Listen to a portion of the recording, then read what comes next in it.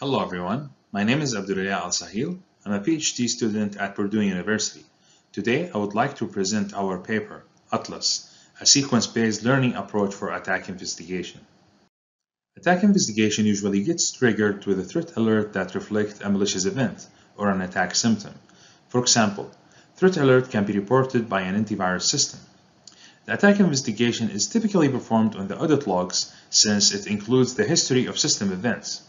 Many state-of-the-art works rely on parsing the audit logs to construct data provenance graphs, where system entities such as files or connections are represented as nodes, and system events such as file system reads and writes are represented as edges. Given the constructed graph starting from the threat alert event, a backward tracing analysis traverses the graph backward to identify potential attack routes, and the forward tracing analysis traverses the graph starting from the identified attack routes to identify the potential attack damages.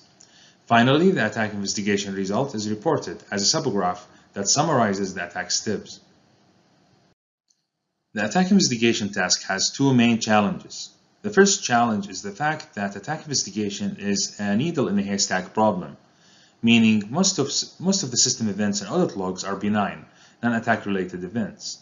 And our task is to uncover the minority small number of attack-related events. The second challenge is connecting the dots to uncover the end-to-end attack story. Basically, we have to identify the relations between these few scattered malicious events to construct a concise, meaningful attack story. As a case study and motivating example for Atlas, I'll present this attack scenario. A web user who uses Firefox downloads a malicious file. Open the malicious file in a vulnerable application, which leads to the installation of a backdoor into the system, allowing the attacker to infiltrate and laterally moves to other hosts and exfiltrate some classified files. Eventually, an antivirus or an intrusion detection system detects this malicious event and reports it to the administrator, and attack investigation takes place. Many state-of-the-art works run the analysis and report the finding of the attack investigation as an attack subgraph as highlighted in the red dashed area on the slide. Our observation for the motivating example attack from previous slide is that the high-level attack steps can be summarized and learned or identified as temporal sequences of attack events that we directly can extract from constructed causal graph that represents the audit logs. Additionally, the attack story can be summarized as a sequence of attack events as the upper figure shows. Similarly, the attack story also can be summarized as a concise attack subgraph like state-of-the-art works. To achieve this, we have implemented Atlas with 4 main components and 2 operational phases that we highlight in the next slide. Here we introduce Atlas, a sequence-based learning framework which automatically conducts attack investigation and attack story recovery. To achieve this, Atlas uses the following design components, which start with sequence construction, where Atlas constructs a causal graph, extracts sequences, and uses lemmatization and embedding to efficiently represent sequences to the learning model.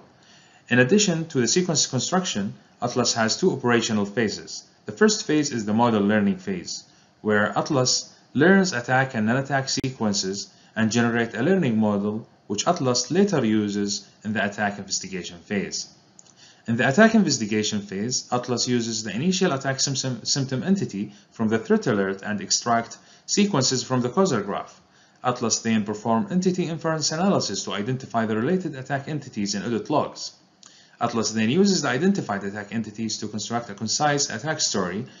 In the next couple of slides, we will look at each component in detail. In the graph construction component, Atlas parses the audit logs to construct a causal graph. And for Atlas to reduce the log's complexity and to extract short sequences rather than long ones, Atlas constructs a simplified graph that contains a smaller number of nodes and edges. To achieve this, Atlas employs a set of graph optimization techniques. The first technique eliminates all non-reachable nodes from the start node. Second, Atlas removes the redundant edges and keeps the edge with the oldest timestamp.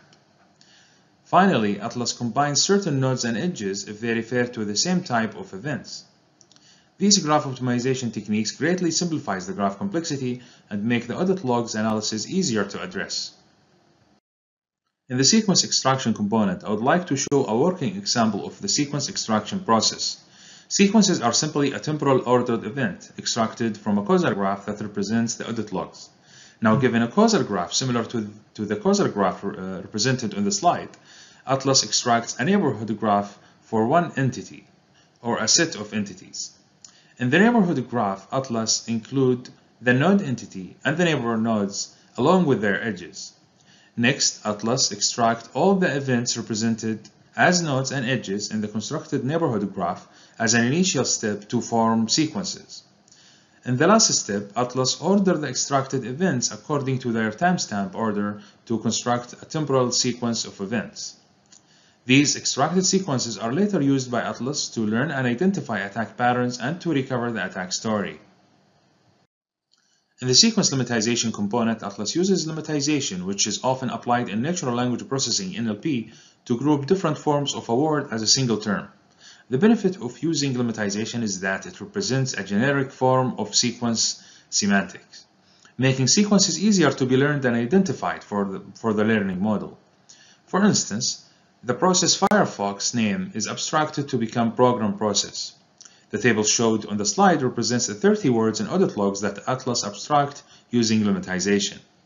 After Atlas abstracts the sequence to semantic pattern sequences, Atlas passes the sequences to the learning model. Before Atlas passes the sequences to the training model, the selective sequence sampling component balances the sequences to form a balanced training dataset.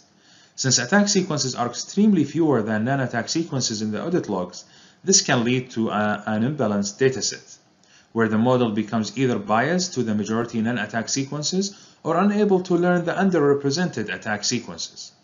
In our datasets, on average, there is only 61 attack sequences for every 21,000 non-attack sequences. Atlas implements the selective sequence sampling component, which undersamples non-attack sequences using the similarity matrix Leveshtein distance to remove some of the redundant or highly similar sequences.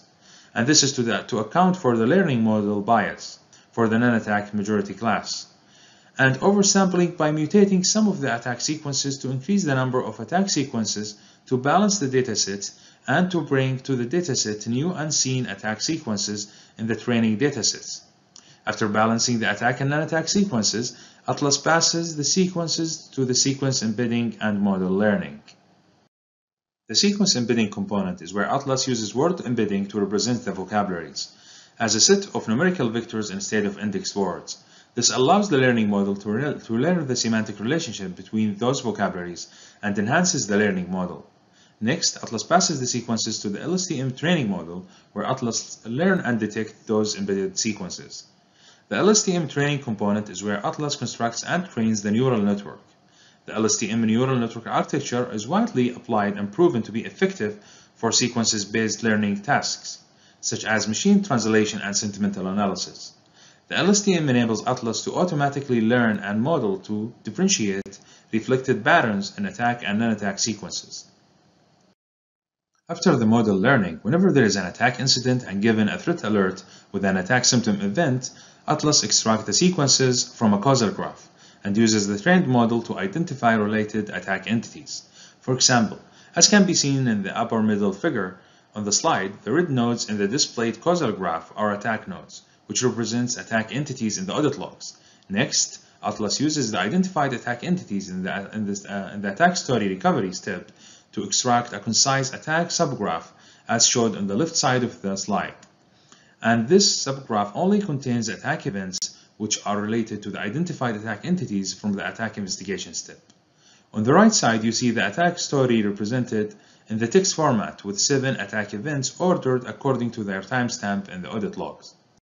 For Atlas evaluation, we implemented 10 attack datasets based on real-world APT attack campaigns. The table on the left side of the slide shows 4 single-host attack datasets and 6 multi-host attack datasets, along with their APT campaigns and CVE numbers.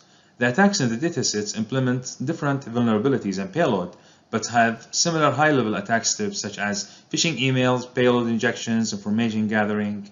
In our evaluation datasets, as shown in the table on the right side of the slide, on average there is 20,000 entities, 290,000 events, and 20,000 sequences. Atlas' task is to uncover as few as 28 attack entities, 17,000 events, and 61 attack sequences. Given a malicious symptom entity, we evaluate Atlas' ability based on identifying attack entities and attack events. As shown in the presented table, we present the result based on entities to evaluate Atlas' sequence-based learning model ability of identifying attack entities. And we represent the result based on events to make Atlas comparable to the state-of-the-art works, which typically get evaluated based on events. Atlas successfully identified attack entities and recovered attack events with low false positives and false negatives. In terms of entity, Atlas has entity-based result of 91 precision and 97 recall, and in terms of events, Atlas has 99% for both precision and recall. In the conclusion of Atlas, Atlas is a framework for attack investigation and attack story recovery. Atlas takes unmodified system standard audit logs and runs sequence-based analysis that can learn and identify high-level attack steps. Atlas uses a novel combination of causal analysis, NLP, namely word embedding and word lemmatization, and machine learning techniques to learn and identify attack sequences. We evaluated Atlas based on 10 real-world simulated attacks, and Atlas successfully recovered their attack stories with low false positives and false negatives. This is the end of my presentation, so please feel free to contact me if you have any questions. We have released Atlas source code and the attack datasets on the GitHub repository displayed on the slide. We would like to thank our sponsors, ONR, Sandia National Labs, and Cisco Systems. Thank you for listening.